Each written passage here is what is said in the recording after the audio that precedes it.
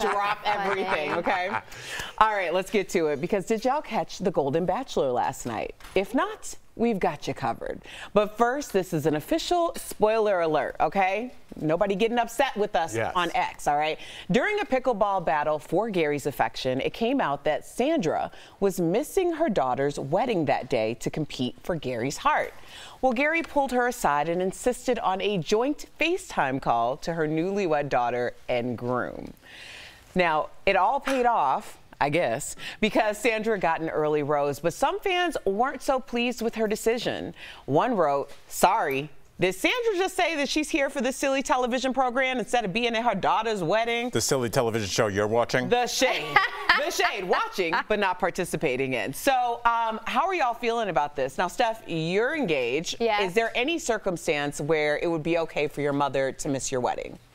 I mean, if I would personally really want her to be there, but obviously if she's sick or something, then obviously. What if she's on a big TV show? I would think that if it was a pre-discussed, we went through it as to the reasons why. I mean, I wouldn't love it, but I would respect her wishes if it was something that she was really dying to do. You know, I think, but I wouldn't be best pleased. You're allowed. You would be allowed to feel some type of way about that. Is this something that you think you would hold on to, or you would? I wouldn't hold on to it. No. I don't hold on to anything. No. Like, once it's been aired, once it's been discussed, I'm done. I'm fine. That's your decision. It's you do what you want to do. But I would be a bit disappointed. I'll be honest. Like, that's honest, I would want my mum there. Like, it's a big day. I'm here for it. You like it? I like it, and I'll tell you why. I think you know, I'm a parent, but we're kind of parents that still do stuff. Parents from especially Sandra's generation, they were all about the kids all the time. We talk about it now where there's mothers from this generation that still feel shame because they grew up with mothers from the previous generation, and they were 100% dedicated to their kids. So if Eric or Sam or somebody goes to Vegas, they're like, "I'm a bad mom, my kid has." It's like, you're a human being too, and this is, you have to like live your life. You gave birth to these people, you raised them with the flu, broken arms, getting them ready for prom. Go have your day. That's what I'm saying. Like, it can't always be about everybody else. I mean, it's one thing, like you said, go have your day, absolutely, but it's your daughter's wedding. Yeah, well, chances are it's not going to work. There's some context to it, you're right, because when they FaceTimed, which was hilarious, because I felt like I was watching my parents figure out FaceTime. They're like, "I think you do this. I did, you know, whatever." But it did appear like maybe this was a very casual event. Not to say that that's not still important because it's a wedding or it's, you know, they're getting married, but maybe it was a situation where they got married at the courthouse and they're doing something bigger, but we didn't hear about that because that doesn't sound as dramatic. But when they FaceTimed, she was like, "Oh, we did it," but they weren't like, she wasn't like dressed in a big white gown or anything like that. So I kind of felt like maybe it was something a little bit more casual. But Sandra, I got to give her props because she went all out during pickleball, like saved the ball, like fell into the crowd. She was going for it. She even ate ice cream, and she's lactose intolerant, which made her miss the rose ceremony. But she did get her rose. So way to go, Sandra. Yes. Way to go. He slid under the door. She was shamed into hitting that rose. Yeah. What's he supposed to do? You missed your daughter's wedding? Well, here's the famous rose. Sandra's hilarious. We love Sandra. All right. All right, let's talk about Martha Stewart because she's getting real about age-appropriate fashion. During a recent event, she was asked about dressing for one's age. Well, Martha said she's dressed the same since she was 17 and said, quote, "Dressing for whose age? I don't think about age. I think people are more and more fabulous than they've ever been in their senior years." I got to agree with that, Martha. If you take a look at Martha's Instagram, you can see the looks she's been rocking recently. So what do you all think about these age-appropriate looks, or does that even matter anymore? Al Fashion Jackson. I want to get Jeff's opinion on this, but I'll say I thought her looks in that picture were so dope. Those are perfectly age appropriate. But I will say I do find an issue, and you ever been like you know, some weird like having drinks down at in Tallahassee, and there's like a mother-daughter, and they're both dressed the same with cowboy hats, and it looks like it's gross because it looks like you're trying to look like your daughter. It's embarrassing. It's super weird. I don't like when you're trying to look like a college student. Maybe the daughter's trying to look like the mom. Erica, when's that ever happened? It happens a lot, especially when your mother is very fashion savvy. I have a lot of friends who, and my mom's like, wait a minute, what about me? But I have a lot of friends who have mothers who are very fashionable. My mother, and they are like that. They shop their mother's closet. So right. I'm just saying like the other way around. Either way. I'm talking about like moms, and people know who I'm talking about. They go out with their daughters and they have Daisy pick up like 20-year-olds, you know, and they think they still got it. Yes. You're embarrassing yourself. Maybe if she feels like she can do that, then maybe she does have it. Do you know what I'm talking about? The like college when they're bar, out at the clubs. Yeah. Here's the thing, though. A lot of times, y'all don't even know who the mother and who the daughter is. Oh, we can sometimes do. I think now people look so good. Yeah. Botox is real, and literally people look so much younger. Like when we look at pictures of like when my mom and dad were like in their 20s, they look older than they do now. Yeah. Yes. I'm telling you. I'm not talking about like going to a nice lounge with your daughter. I'm talking about Panama City. Yes. You're going out Florida with cowboy boots. Right. Shots and you know what you're there for. Mechanical bull. Stop. Yes. Stop, Erica. There's levels. 49 to 19. But it's still the same thing. I'm just saying. I don't have the age thing. It's more like. Did you see the queen there? Look how old she looks. Everybody looks younger now than they did really like 20 years ago. My thing isn't so much about the age. It's about what's appropriate for certain events. Like last night, I hosted a charity event, and I came downstairs, and my husband said that I looked like an oracle. And I just, because the dress like you had information, knowledge. The dress that I put on before had like slits on the side, and I was like, oh, that doesn't feel appropriate for this event. So then I put on something that covered everything, and he's like, you need like a sun around your face. You look like you've been sent from another planet to deliver a message. So yeah, I think you dress for what makes you feel good, how you feel comfortable. But speaking of wardrobes, Whoopi is reflecting on the backlash she got for this look she wore to the Oscars in 1993. Now, she said everyone hated it, and the critical response hurt her feelings to the point where it kept her from dressing up for a very long time. Now, Jeff, can you relate? Because when we first met you on television, you didn't wear clothes at all. Yeah. Does it feel weird? You had that one in your pocket. You were always proud. Does she dress so formally now? It does. It does. Yeah. Well, that was my house. So she's speaking of the Big Brother house. That's what you do at home. You know what I mean? Hey, and it's hot, and you're in the backyard. Jug of milk, and just, hey, have at it. A jug of milk? Then you got Jeff was pouring some milk. To get the people to take their clothes off. Yeah, look, Jeff looked great, and so I would have taken my shirt off, too. But honestly, like, Steph, I'm thinking about this Whoopi situation. Whoopi's a human being. Oh, yeah. And for as much as like you're a star, you should be able to take it. That doesn't mean anything. It hurts. Oh, man, I've worn some awful outfits, like atrocious. Like, I've got some really bad old modeling looks. Well, I didn't really pick it, but I wore it. That was my job. And I look back now and I'm like, what? I don't even know what was going on. Thank God I got paid because it was a burn to the soul. I think we all do, right? Yeah. Looking back. Whoopi got the last laugh because you'll notice she dresses however the heck she wants. She definitely does. Get it, Whoopi. Yeah. Now, coming up on DBL, our interview with Shark Tank's Kevin O'Leary. Does he regret passing up on any pitches from the show?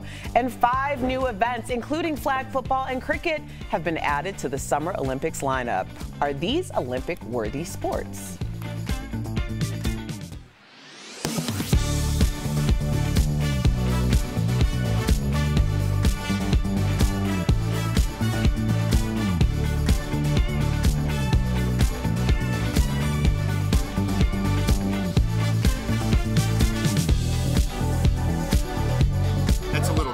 There's always some small risk. You could say that about NBA and hockey and every sport that you don't want to get hurt. I would say it's like less. Football. I don't know if there's a huge. Because it's kind of like you're playing 7-on-7, like, you know, summer league. I've seen it, but like when you go up against Australia, like you think those rugby players, like they play over there too. It's a very similar game, and I would think that would be our number one. You can't have contact. We're talking about upcoming flag football. There's no contact. I know, but how many injuries have we seen where it's just a cut? How many times do we see a player fall? You can say that a little about any sport.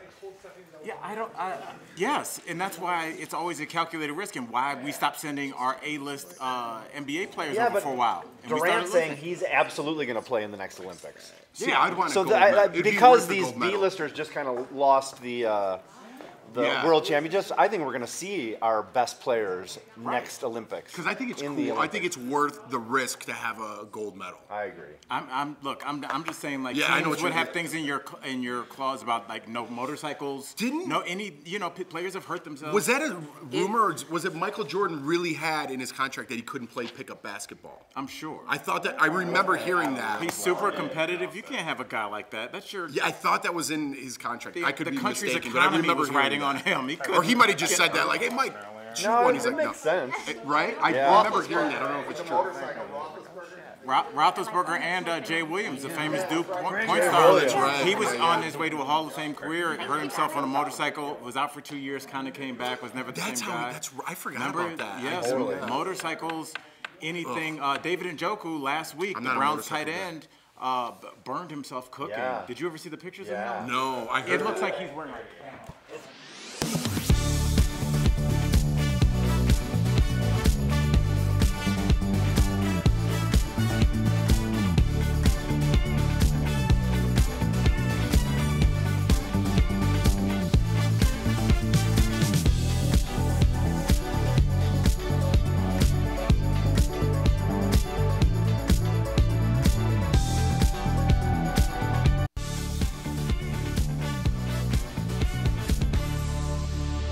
Welcome back to DBL. The International Olympic Committee announced the 5 new sports that will be added to the 2028 Olympic Games in Los Angeles.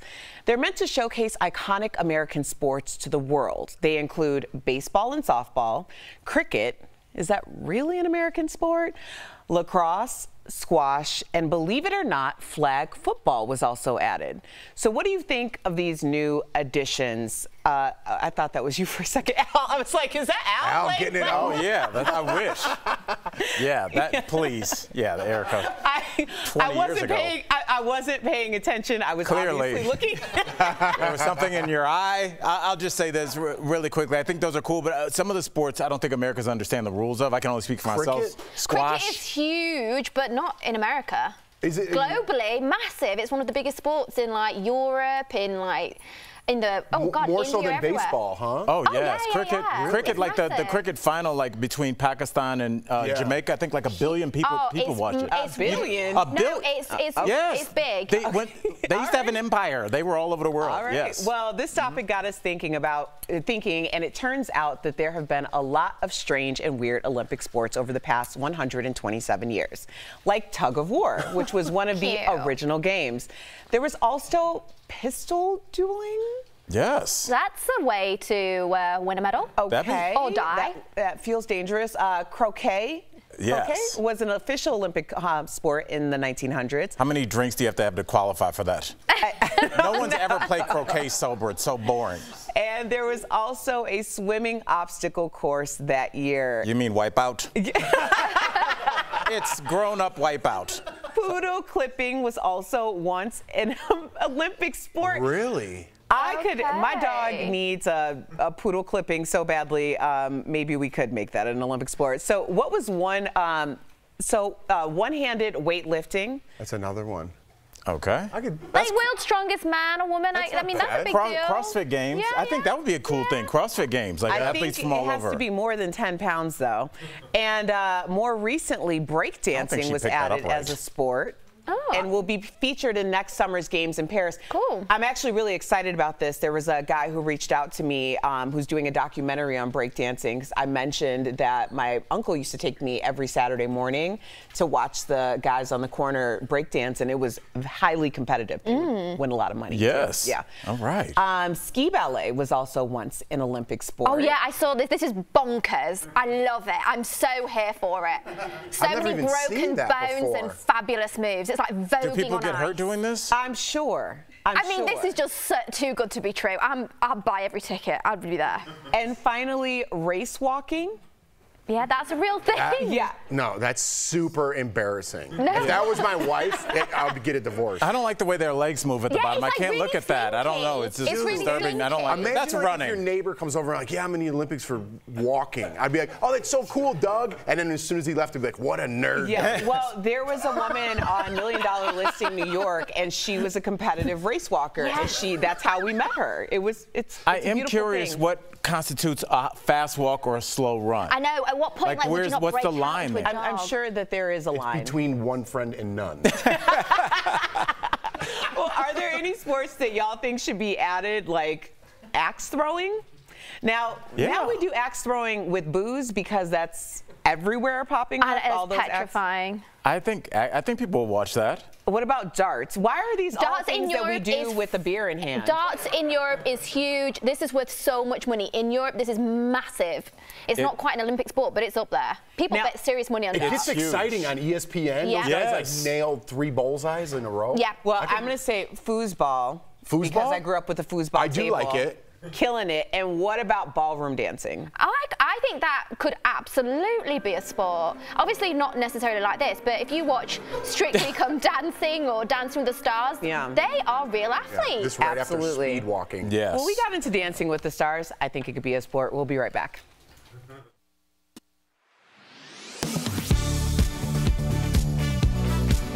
Tis the season for a holiday feast, and while there are a lot of great blogs, pages, and posts that offer up recipes, some just want you to heat up a hoax. So how do you spot these fake pages? Let's get the facts. Our source is Alex Hammerstone, Advisory Solutions Director at Trusted Sec, a cybersecurity company, and Scam Advisor, a website that helps point out scam websites.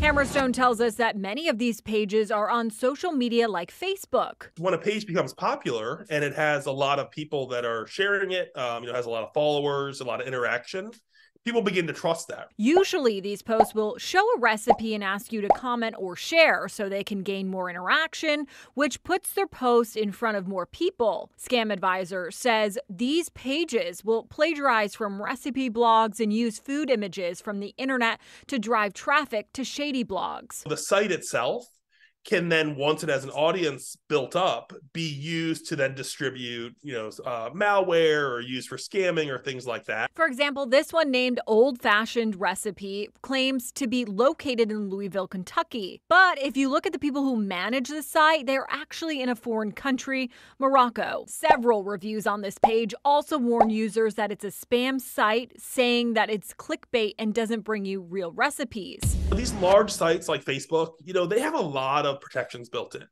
They have a lot of employees. They think about security a lot. And so keep in mind, scammers will always want to get you off of that platform.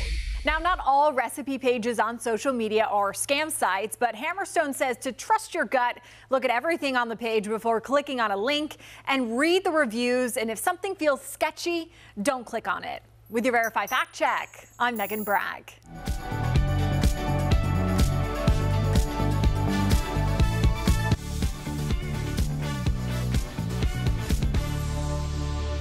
Welcome back to DBL. Earlier, we spoke to Kevin O'Leary, who might be known as Mr. Wonderful, but he's gained a reputation for being hard on the dreams of building budding entrepreneurs on Shark Tank. Take a look. Please welcome back to DBL, Kevin O'Leary. Great to be here. Thank you. What's up, man? Well, it's always a pleasure to have you. Now, Shark Tank's Halloween episode airs next Friday. So have you ever regretted biting too hard at someone's pitch? No. Okay. All right. No. Well, that was a quick answer. But has anyone you've scolded ever come back to prove you wrong? The thing is, I'm the only shark that tells the truth. I mean, that shouldn't make me the mean shark. I always find it disingenuous when Barbara or Lori says, oh, kumbaya, you keep doing what you're doing. I'm not going to give you any money because your idea sucks, but I think you should just keep going on losing money and spending your hard-earned pay and wiping out your parents' mortgage. Like, that's nuts. I'd rather say your idea sucks and you should try something else because it's the truth. Get over it. He takes that very warm, fuzzy approach. I prefer that. No, a lot of people Yeah. prefer that. I want to get your opinion on this. I've been waiting all day. Donald Trump is in the middle of a civil trial for fraud, which could threaten his business empire, which a lot in New York. I'd love to know if Mr. Wonderful would call Donald Trump a good businessman. You know, I think the whole Trump situation is remarkable because it seems to be disconnected from the polls. No matter how many indictments this guy gets, it doesn't seem to affect what's going on in his and how popular he is towards this next election cycle. There's never been a situation like this before. I've never seen anything like it. And I don't well, my question is, what happens, and I have no idea what the outcome is going to be, but what happens if he does become president? Do they just stay all this litigation till his term is over? I mean, it's kind of bad for the U.S. brand to throw the president in jail. I mean, this is so crazy. I think everybody's got the same question. What is going on here? Because I would have assumed on the first set of indictments that would have been the end of this run. Boy, was I ever wrong about that. I feel like people in this country get two messages. People tell you, be practical, buy within your means, but you also hear dream big, go for it. So in your opinion, which is more important? You know, here's what we've learned on 15 years of Shark Tank. We make deals each year, and let's say I do 15 deals. I'm sure that 3 or 4 of them are going to be just huge hits, and the rest are going to be dogs 5 years later. The problem is I don't know which ones. And even though I think I do, I don't. Just take the first step. That's the whole point. If you're going to be an entrepreneur, get out there and do it. The outcome, I have no idea what's going to happen to you. If I invest in you, I want you to win, obviously, but you don't know either. It's just the craziest thing, you know. In other words, it's not a destination, it's a journey, and once in a while I make a ton of money. It pays for all the mistakes. That's the best kind of journey. Yeah. And his smile on his face says it all. All right, out of the frying pan into the fire, we got some more hard-hitting questions. Travis Kelce and Taylor Swift's relationship has been plastered all over the tabloids, but you're a marketing guy. You enjoy a good marketing campaign. In your opinion, what impact of their relationship, or what's the impact their relationship has on the U.S. economy? Well, it definitely has. It has a huge impact on Fanatics sales. I mean, Mike Rubin was a guest shark on Shark Tank. I started to understand his business. This kind of stuff drives T-shirt sales, drives hoodies, drives hats, you name it. And that's a big business. That's a multi-billion-dollar business. Now, if Taylor Swift isn't the best marketer I've ever seen, I don't know who is. Right. I mean, she just keeps milking it in every direction she can get it. And remember, that's an all-income business. She's taxed at 52%, less 15% for her agents. So she's got to do a lot of tap dancing to make real money. Did we just hear Kevin O'Leary's a Swiftie? I think so. Yay!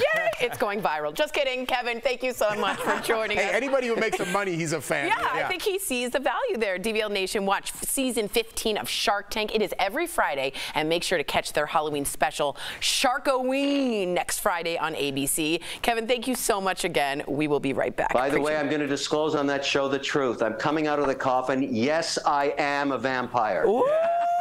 You hear it here first.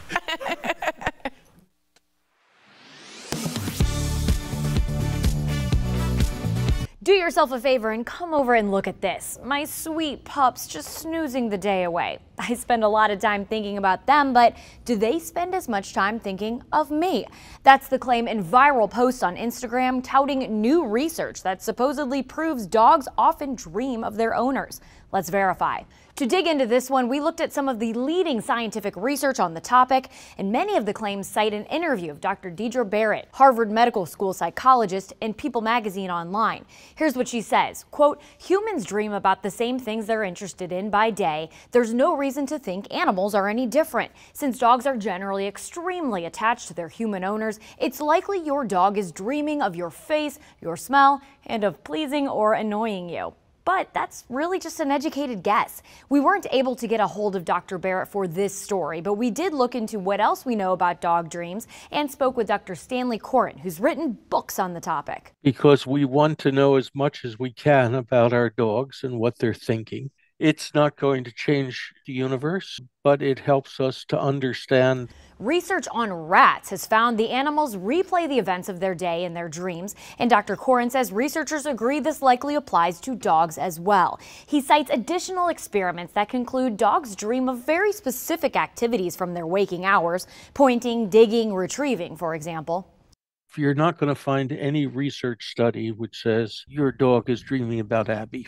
There is research which shows that just like human beings, animals sort of replay events of the day as part of their dreams.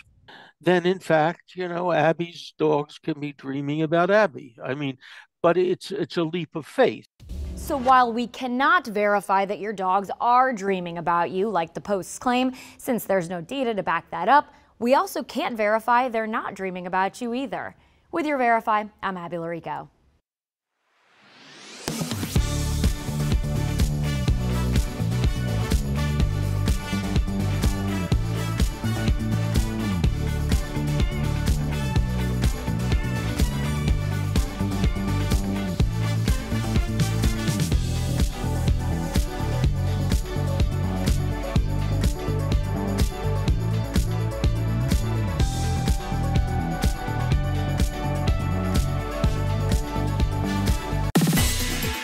Halloween candy shopping might be more trick than treat this year.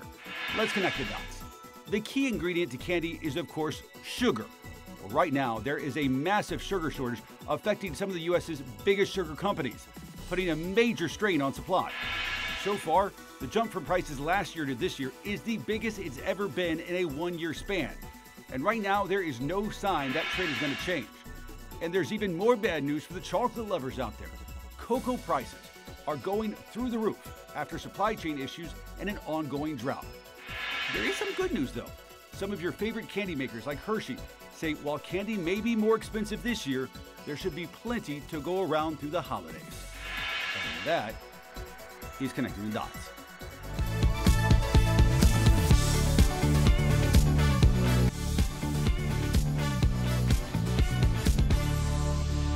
Welcome back. We all love a good DIY project, but there are some areas in your bathroom that could make your life a lot easier if you just let the professionals take care of it.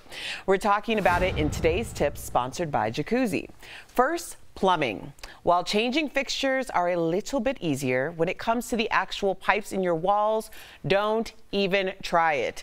Next, ventilation. If you try things yourself, you could actually end up with mold in your bathroom if you make a mistake. And of course, always have a professional deal with your electrical system, okay? If you want to share your remodel, Jacuzzi can help you do that in the right way. Jacuzzi offers an unmatched stress-free remodeling process. Visit jacuzzibathremodel.com or call 1-800-990-6834. Yeah, we got a guy. His name's Eric. Yes. Yes. Does it all. Eric comes every 3 weeks. It's smart because I love DIY stuff and I love to build stuff, but there's some things like electricity, you get a little Never sketched out touch with it. Piping. You're going to make yourself more of a problem than you already have. Yeah. Yes. In my mind. Never touch electricity. Everything else, have at it, mess it up, learn from it. Mess it up, learn from it. And then pay twice as much to fix it. That'll teach you the lesson DBL right is there. new every day. We'll see you same time, same place on Monday. Have a great weekend.